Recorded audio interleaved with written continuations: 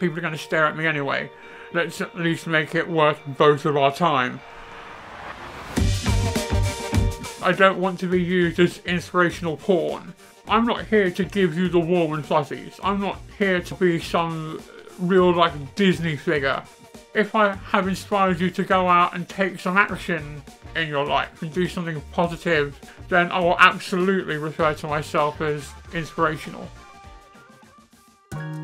Life is what you make of it, and I have zero intention of living mine quietly.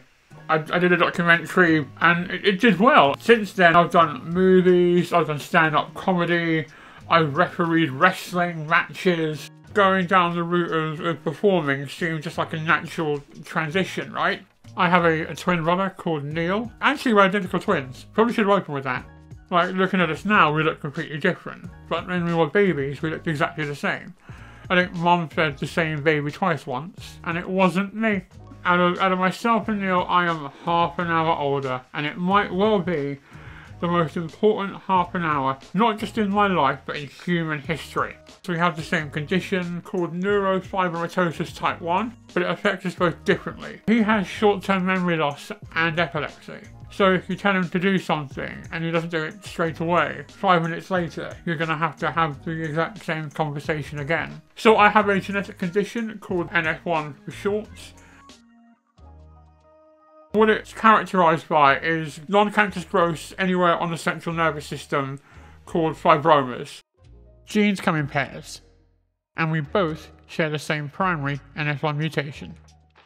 But it's when the second copy goes wrong that you get tumours. So when all this first started, it was just a small bump on my forehead. I was messing about in my room as a 5-year-old, and I sort of banged my head on a windowsill. And then screamed, parents came in, checked the windowsill, checked the child, because priorities. And then, because I'm a fast learner, I did the same thing again, like 2 weeks later. And that's when we started asking more questions and going to see doctors. Like, I'm completely blind in this eye, have been for, going on 20 years. Even if they did tighten the eyelids, it still wouldn't work, because the nerves at the back are just completely crushed. And in this eye I got scarring on the front of the cornea and loads of fibromas around it, which makes opening and closing it rather problematic. I got a slight hearing loss in this ear, and everything around here makes breathing not difficult, but I've got to be really careful and keep an eye on it. I've had 38 surgeries on my face so far, 39 is currently being discussed and booked in, and I'm probably going to have a party for the 40th. It seems like a very crass Adam Pearson thing to do. I've already planned it, already invited my surgeon who's well up for it. I've had the same surgeon for quite a while now. He's not done all 38, but he's done well over half of them. Simon Eccles at Chelsea Westminster. I think if you could just debulk that a bit and just support it a bit more at the side, that would be better. A good friend of mine, trust him implicitly, and I have a hard and fast rule that if someone's cutting your face open on the regular, you should at least be able to tolerate them and know their name. I got bullied quite a lot at secondary school. I was in a position where I was a lot smarter and a lot wittier than the people who were calling me names and giving me aggro. I'd be blowing people up in the playground, left, right and centre, and then I'd be the one who got in trouble. And so I thought I'd change my mindset. I'd put out good energy and see if that would change anything.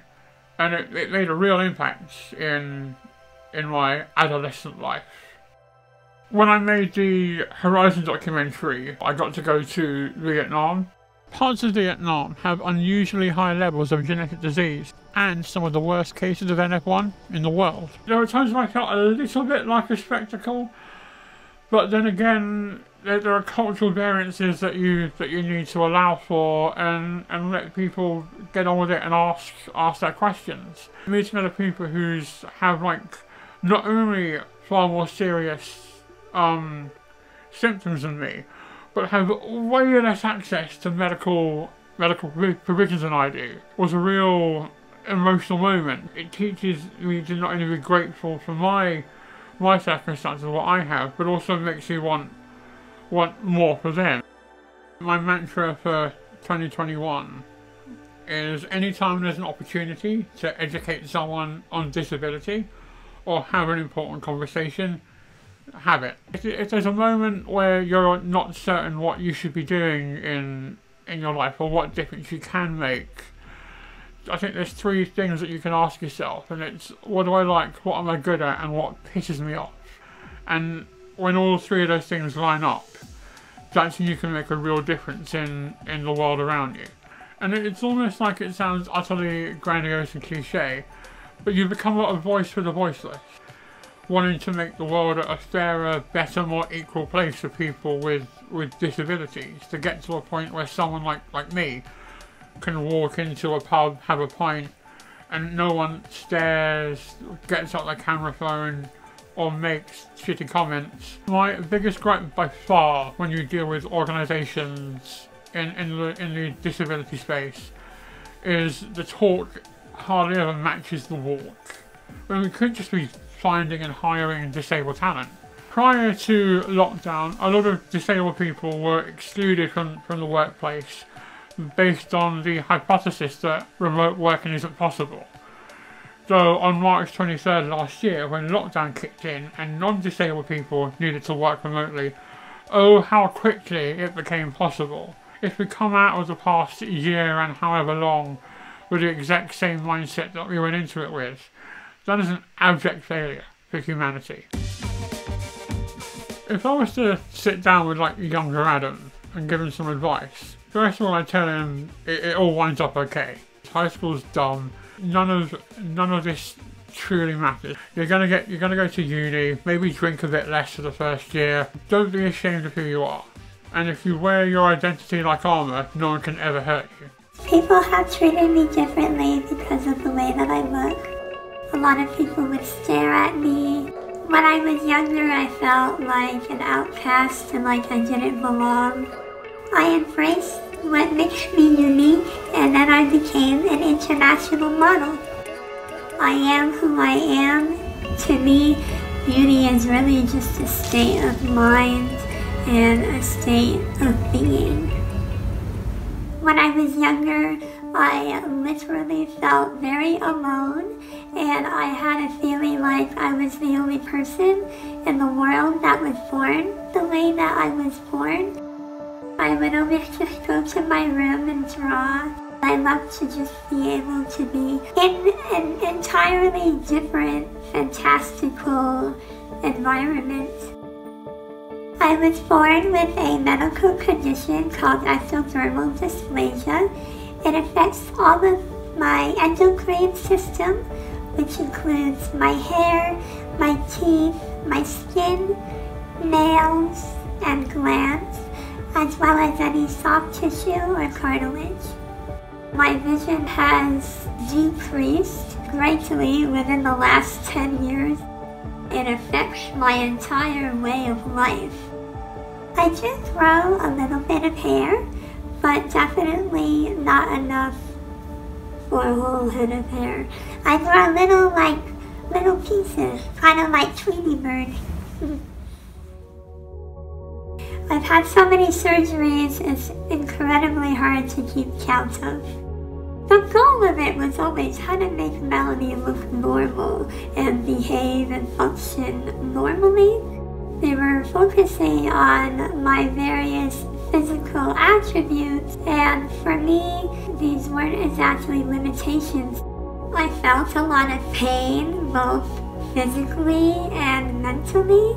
So when I was younger, I was really just looking for any avenue to kind of feel better and any kind of light, like a lightness of being. I ended up turning to drugs to self-medicate. It was one night, everything was just building up.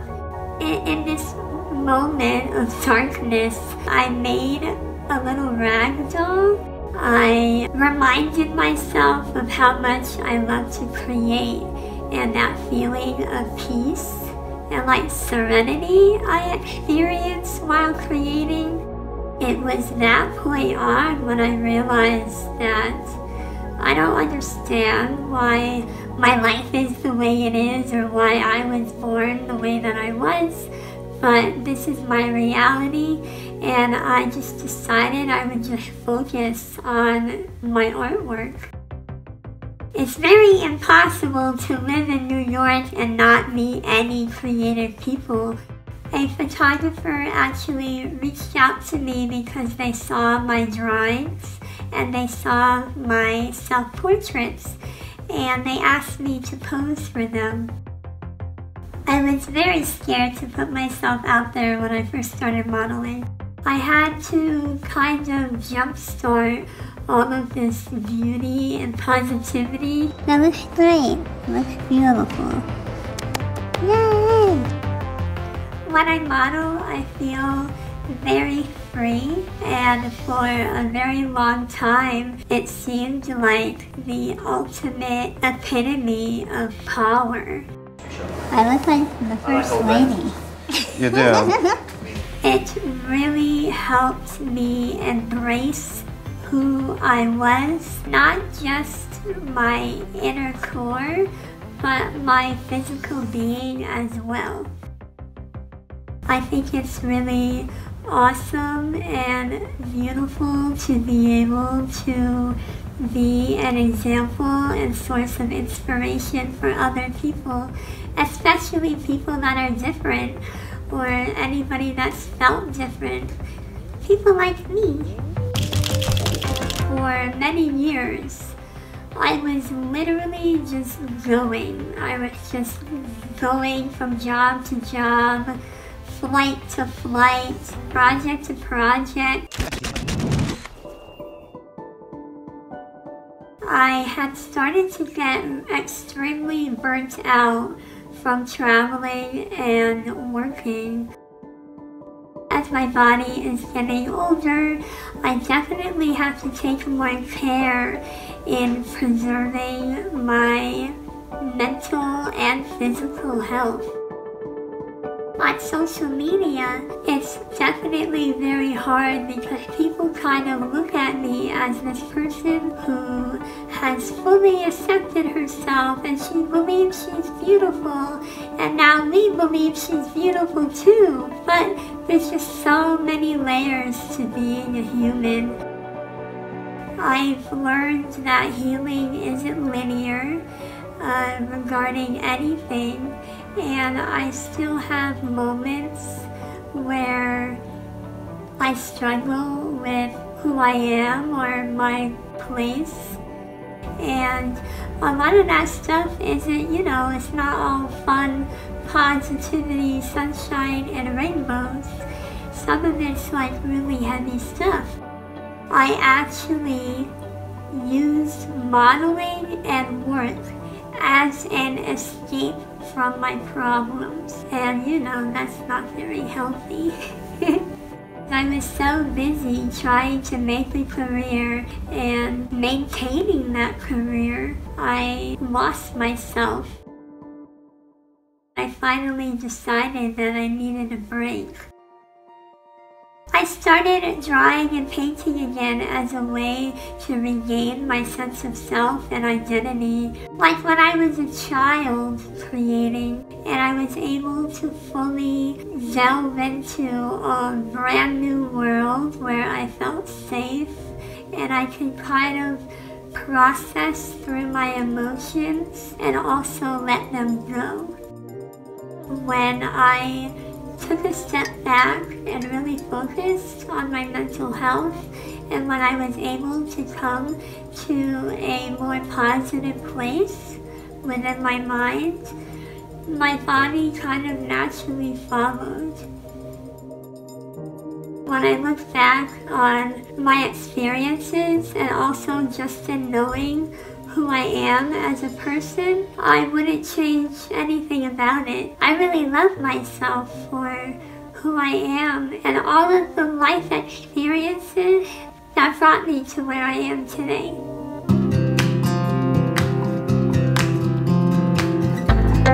His brain was so badly damaged that it wasn't certain whether he would ever be able to walk or even talk again.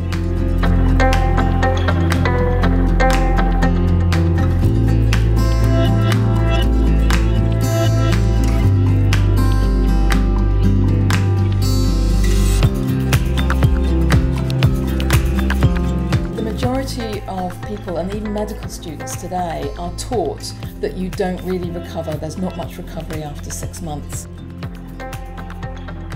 I felt Richard was maybe the exception to the rule.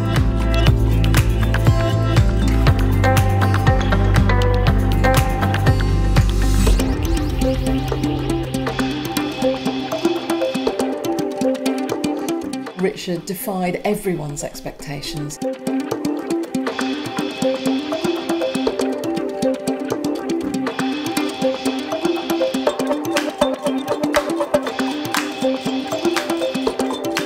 How are you today, darling? How are you feeling today?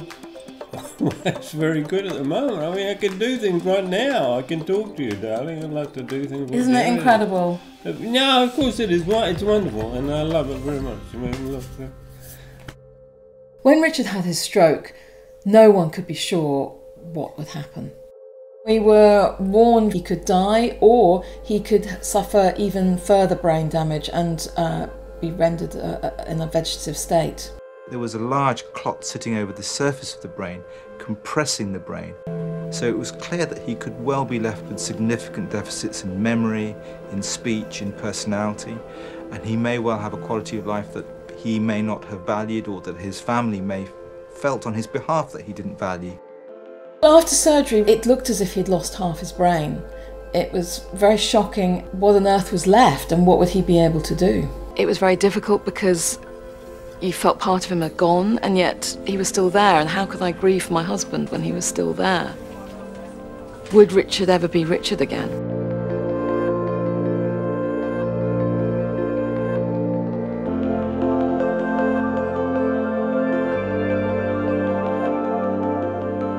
One doctor had told me that a sign of a good recovery is if you can sit up on your own after 4 months.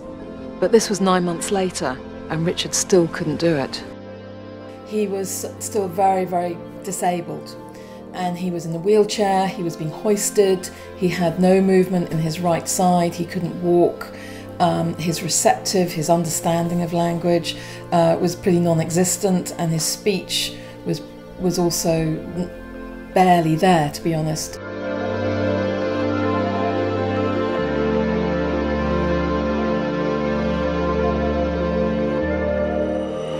I was called into the clinical director's office of the neuro rehab unit where Richard was, and he said to me, well, it's 10 months and Richard hasn't really shown much signs of recovery. I think he's plateaued and he should go to a care home.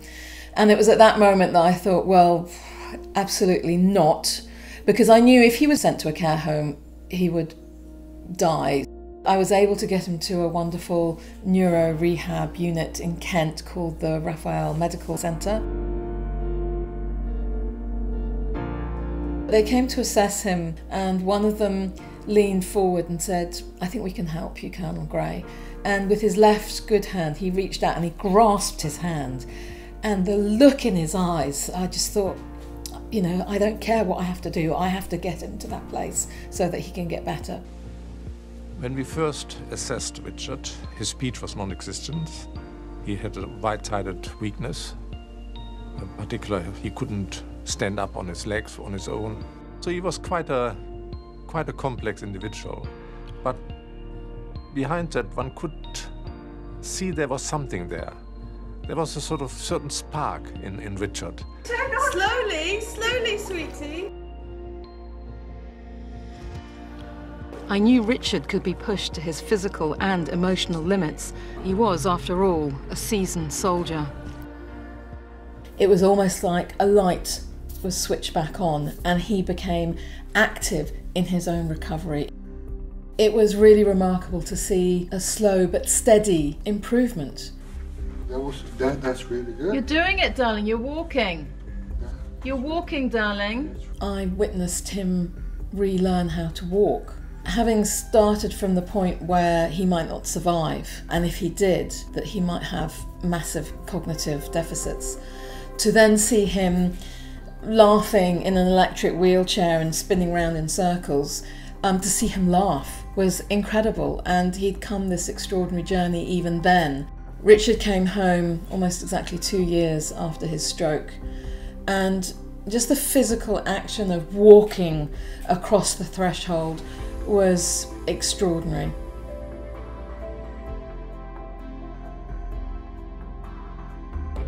So Richard was referred to the upper limb clinic at Queen Square. They find out what your interests are, what you really want to do. And with Richard it was ironing, chopping for cooking, and doing things in the garden. It was all geared and designed, you know, specifically for him individually. Over a period of about 6 months from the time he started the upper limb programme to when he went for his final assessment, he was doing so well. He was becoming more and more independent. And so by the time we went for the final assessment, he was able to actually walk into the hospital unaided. When Richard first came home, he really wasn't able to say very much at all, and we lived almost in silence. How about engine?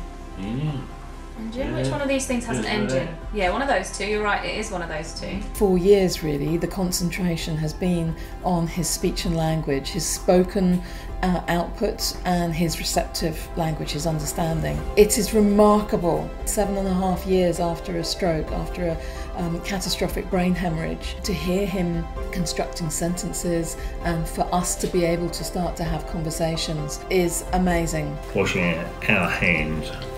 Wash our hands. I think for all clinicians, you know, they're thrilled to see somebody recover as much as Richard, because it is often unexpected. We're still here, darling. You're coming in to get a cup of tea? Yeah, we're still here, we're still here. So how are you today, darling? How are you feeling today?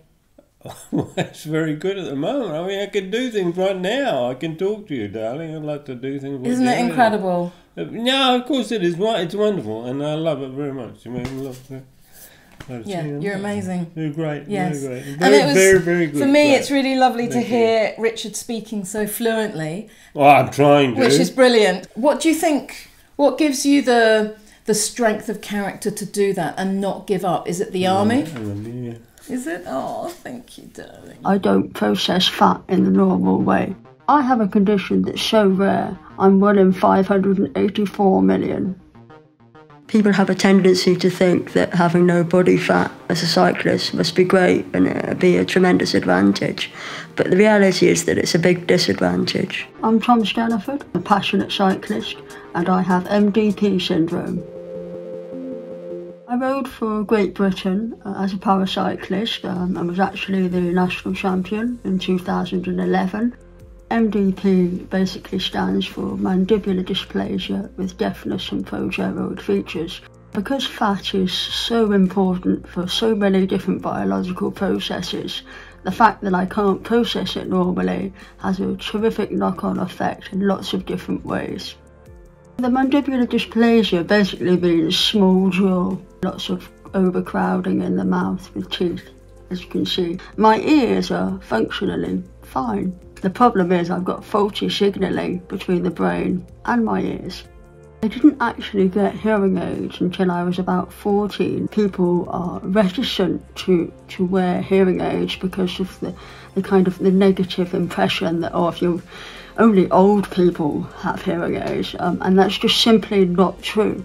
The progeroid features, sufferers tend to look much, much older than they are, just because we have no fat under the skin, so we always look a little bit gaunt and wrinkled. Another one of the symptoms is something called lipodystrophy. What we can see in the person who doesn't have lipodystrophy is around the edge of the body there's a layer of fat, and if you look within the tummy itself there's very little fat shown in the bright white. And then if we look at Tom's picture, and this is striking, that round the edge there really is no fat, but within the tummy we can see great accumulations of fat. So this is absolutely fat in the wrong place. I'm type 2 diabetic, and the problem is that when I'm cycling very hard, my ability to basically transfer the food I eat and the sugars that I eat to the working muscle is quite difficult because my insulin resistance rises. MDP syndrome is basically saying, don't be a cyclist. As a cyclist, I used to shave my legs, obviously with no fat under my skin. Shaving legs is not good, it's causing too many cuts, so I now use a hair removal cream. Walking's really difficult for me. It also means that I have no fat on the soles of my feet, so it's almost like walking on the rocks of a stony beach all the time. Cycling's a bit different because most of my weight is carried on the saddle. So any pain that I feel on the bike, if you like, is pain that I've chosen. So conceptually and mentally it's a lot easier to manage, and it's a lot more empowering because basically I am the master of my own fate, if you like. Because MDP syndrome is caused by a spontaneous genetic mutation, and genomic sequencing technology has not been around for all that long. For the whole of the first 23 years of my life, we had no idea what was wrong with me. Tom, like all of us, has 3 billion bits of genetic information, but just one of those was wrong in order to give him all these problems. It was a visiting doctor from India who told us that she'd got a patient, and there was this remarkable thing that we had this young man, about the same age as Tom, who had exactly the same physical appearance, who had lipodystrophy. Now suddenly we could understand why Tom had got diabetes, why Tom had got the other things as well, and we had a test that allowed us to pick out this syndrome with all the other features.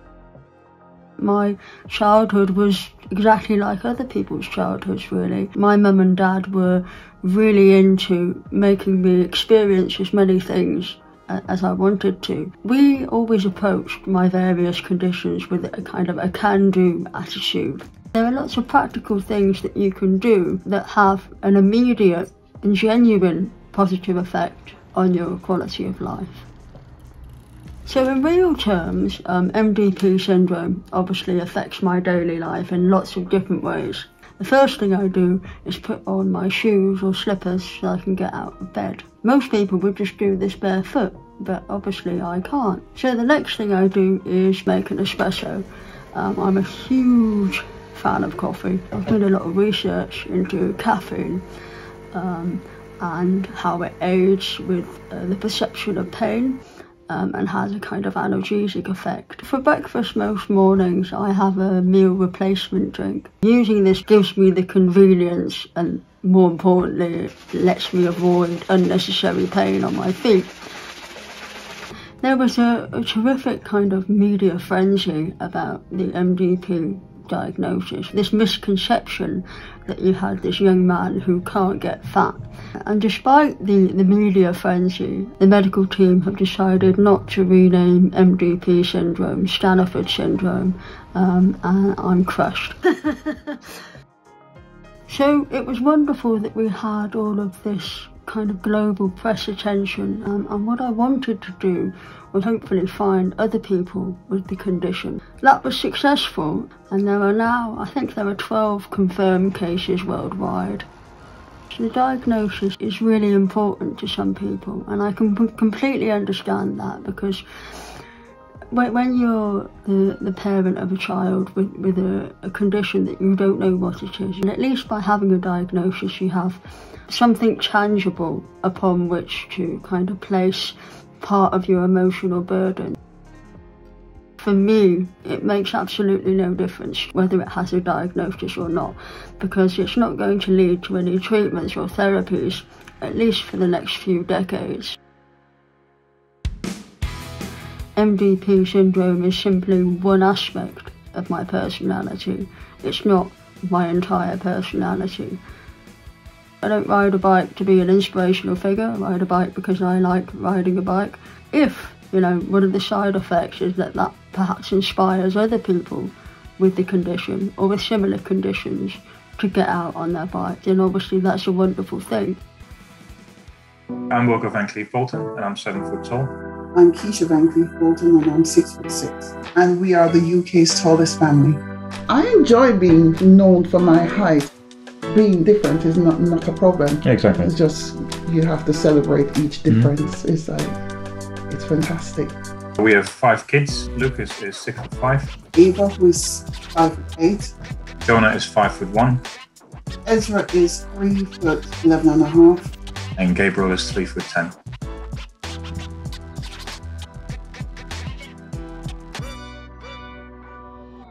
We met via the Tall Persons Club. I was getting really fed up of being approached by really short men. I made a post just asking if there were any tall men out there who wanted to join me to go for a dance. And I responded, I can't even dance. Still don't dance. Still can't dance, no. You turn up late for the pub. Oh. Fashionably late, as always. You didn't even notice me. No, I didn't. We just hit it off from there, right from the beginning. We've been inseparable since. I don't think we've ever been apart for more than a couple of days. Yeah. It's been a life changer. We could have foreseen that 20 years later, you know, we would have been married with 5 kids. We were married within the year. Engaged after 3 months, married after 6. I come from a tall family. Both my parents are 6 feet and over. I believe my mom is about 6'1". I grew up in Jamaica, and I was past 6 foot by the time I was 12 years old. I have 1 brother and 2 sisters. My brother is about 6'2".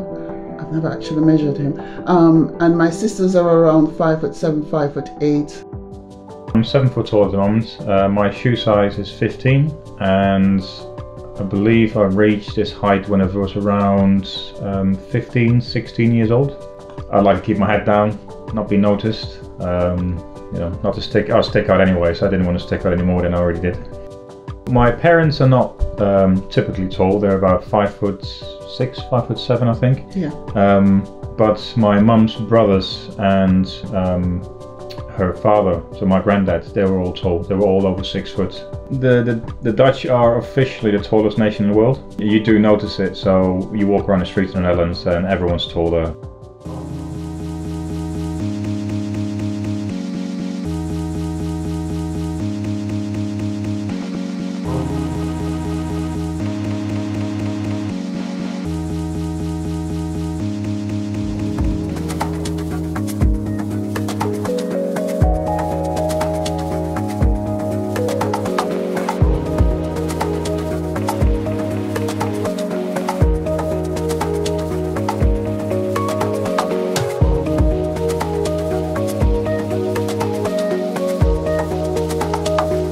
As teenagers, they don't really like a lot of attention. They are used to being known as the tall kids. I am 12 years old. I am 12. I am Ava tall.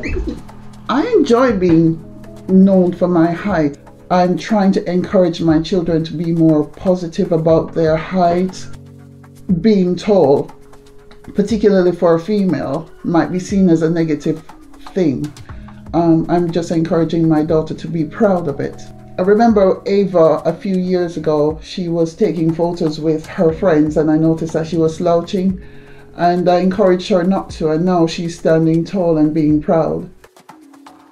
It's opened up a lot of doors to new experiences. We've done quite a bit of traveling for the Guinness World Records. We went to Italy, to Rome. We were there for a week to take part in this TV show. Yep, we went to Belgium and the Netherlands. So we did a little tour there for a book launch. We've done countless of interviews. I think these are all interesting experiences for the kids as well to be involved in. And just be proud of what they've been able to participate in. In the current climate, it's just people are struggling to normalise differences. So I think this is just one way. We're normalising height. So also, you know, teaching our kids not to see difference.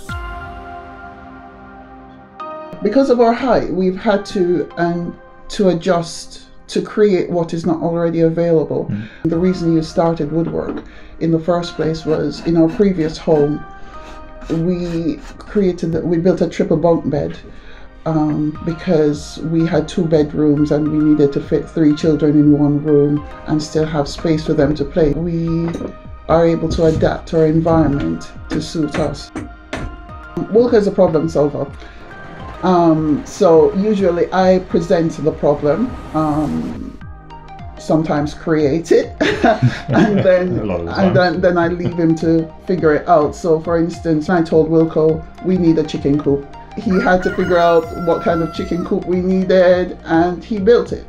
The problem-solving aspect is quite important as well, and I'm hoping the kids will pick up on it. If there's a problem in front of you, you can fix it. I've been doing archery for about, since I was 14, I think, so I started in the Netherlands. Archery is not your typical tall, friendly sport. There is really a limited number of arrows, well, to the point now where I've got specially made arrows that are made longer than the standard factory-made arrows. Sports-wise, Lucas has done basketball when he was younger. He's not done much regarding sports lately because of his rapid growing. He had some injuries.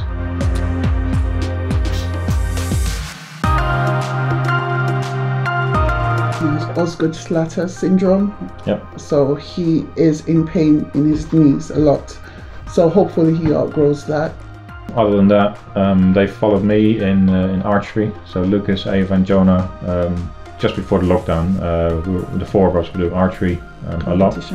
Yep, competitions and practice and everything. Most people might assume that we would make them do basketball, but we just give them that room to explore. We would like them to do any sport that they want to, but nothing specific really.